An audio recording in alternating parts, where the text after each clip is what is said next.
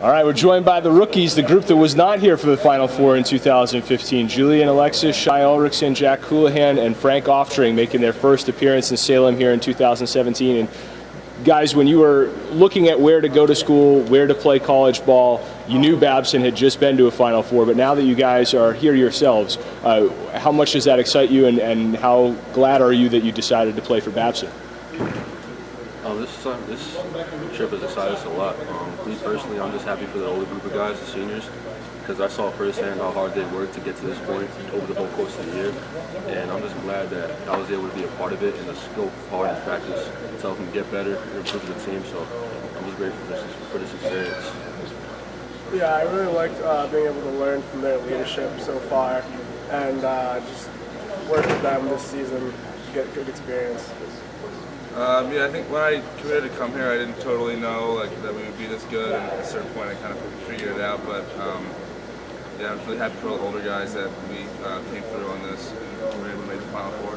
Yeah, and I think we could all tell from the first day we got here, there was a really strong culture established of winning, and that starts at the top with all the seniors, like Jules said, and yeah, it's just been a great experience, and I think we're all happy to be a part of it. As you come down here, you're looking to finish this off in style and try to get a national championship. You guys have not been able to get out on the floor too much over these last couple of games because you've been playing thin against some big-time teams. So how have you been able to stay part of it in the preparation and on the practice floor, and then how are you able to add to the atmosphere in game?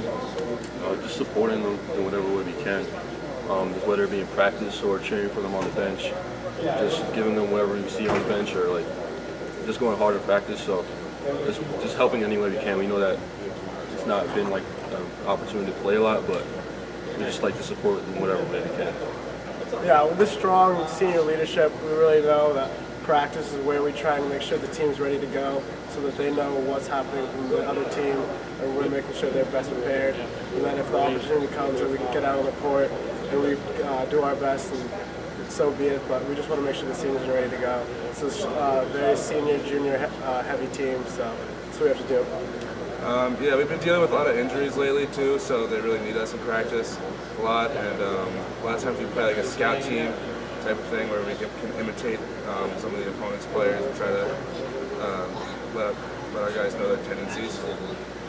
Yeah, I think we just try and push the other guys in practice as hard as we can, and then support them in the game, pick them up if they're feeling down, and then like Shy said, we just try to stay ready if an opportunity comes.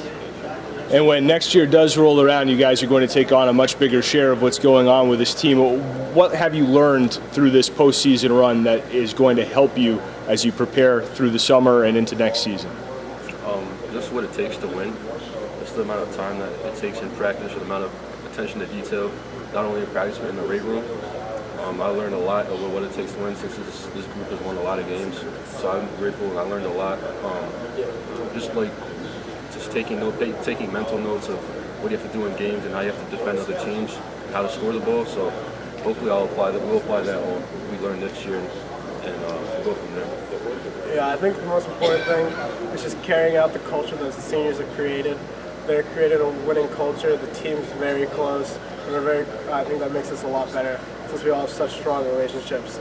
And then from there, as Jules said, just putting in all the work, whether it's after practice, before practice, in the weight room, during practice. You got to pay attention to detail and make sure that we're ready to get a win. Yeah, the seniors have really instilled a culture of work ethic on our team.